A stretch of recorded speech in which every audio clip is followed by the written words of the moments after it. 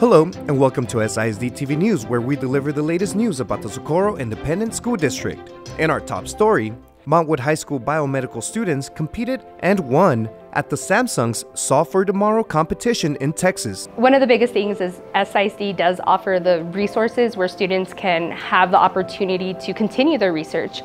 We do have some of the most upgraded facilities here. We're able to really have access with EPCC and UTEP and gain those relationships where they can continue their research. This competition is aimed for students to get involved in their community and find something that needs improvement. The students chose to improve skin grafting by creating derma bubble. Derma bubble is basically an alternate to skin grafting, which is more environment friendly and also skin friendly. So because some people have allergies to fish skin and because skin grafting can be painful, this is something that we wanted to make easy to access so any general surgeon can apply it to patients. And also we wanted to make it durable and flexible to allow patients to have full range of motion as they heal. I would love for this project to actually become something that can be manufactured and tested on humans. And I would just want, I would want burn victims to be able to have this opportunity to get well. It feels great.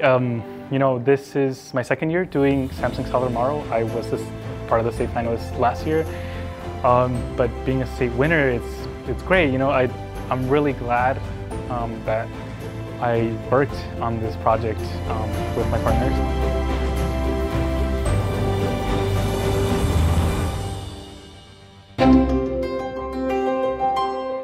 For a second consecutive year, the Socorro Independent School District hosted the Black History Month Art Contest, where more than 200 students from the Socorro, Ysleta, and Gadsden school districts celebrated African American achievements in the arts through their artistic visions. It's a themed competition, right?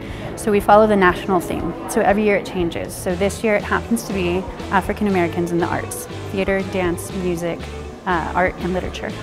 And so it's forcing the students to do research on figures that they maybe normally wouldn't have known about otherwise. And so in reading the labels and talking to the kids, even us as adults are finding out things that we didn't even know about, these great figures that we should know about. And so when you present these opportunities to kids, then they learn and then they educate the greater public. I think there's a lot of good artists in the African American culture. So I just discovered a lot of more people doing my research for the competition, and I really admire those people.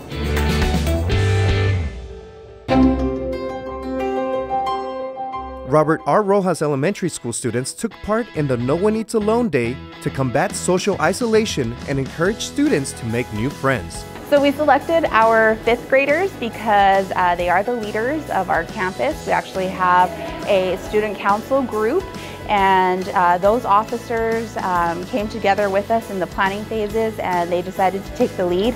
So they will actually be working with all of our grade levels. The initiative aims to promote mental health and inclusion among youth. During the week, we are going to come out of our classrooms to be with the lower grades so they won't feel that isolated and they could get out of their shell.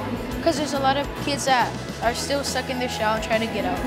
Students get to experience new things with others, and they get to see who is a better influencer and what kids are a good group to hang out with and what groups are not.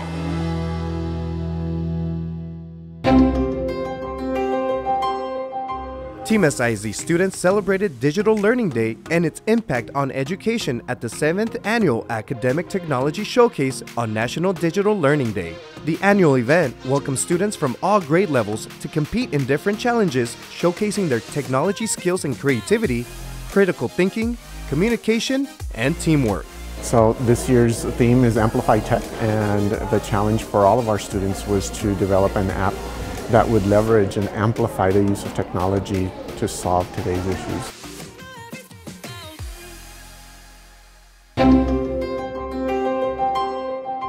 Student athletes across Team SISD celebrated National Signing Day with ceremonies commemorating their signing of letters of intent to play at the collegiate level. I'm very excited. It's my been my dream. It's not complete yet, but it's part of my dream. It means a lot, you know, trying to start up a new program, you know, at a new school that most people don't know about, but me and my guys that already signed, we're going to put it on the map. My season isn't over yet, still got 2 tournaments, and I'm very excited to finish the season strong, and then look forward to my new life as a college student wrestling. Something I've been dreaming of since I was 4 years old, and it's unfortunate that like my senior year got cut short due to an injury, but I know it's a part of like God's plan and I'll come back stronger. Honestly, just like I said again, it's a blessing. I'm not far from home, probably only about a 20-minute drive. My family can come to the games. So yeah, I mean, it's nice for me and the family. I've been working for this since I was 3, so I just feel like this is a big accomplishment for my athletic career and also academic career.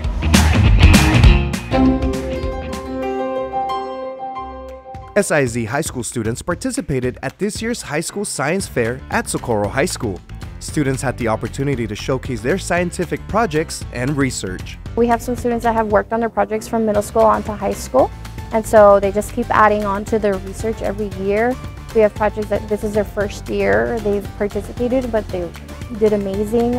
We did see some students bring in other areas that they're working on, like welding. We do have a project that some students welded their model and their prototype, so it was really neat to see that they're bringing in other skills that they're learning in other areas into our science fair. It's a great opportunity SISD provides. Being able to be in a room with like all the people that are interested in different science topics is just really interesting to see how overall science just brings everybody together. Whether it's a sociological project, I've seen people do robotics, and how like it all comes to like the same alignment of the sociological method. So it's so interesting like that SISD brings us all together from all different schools to just showcase the passion of science. That's our show for today. I hope you've enjoyed learning about the latest in the Socorro Independent School District. Make sure to follow us on X with the handle @SocorroISD. Follow our Superintendent, Dr. Nate Carmen, with the X handle @CarmenNate. Also be sure to friend us on Facebook, subscribe to our YouTube channel, Team SISD, and visit our website. Thank you again, and see you next time.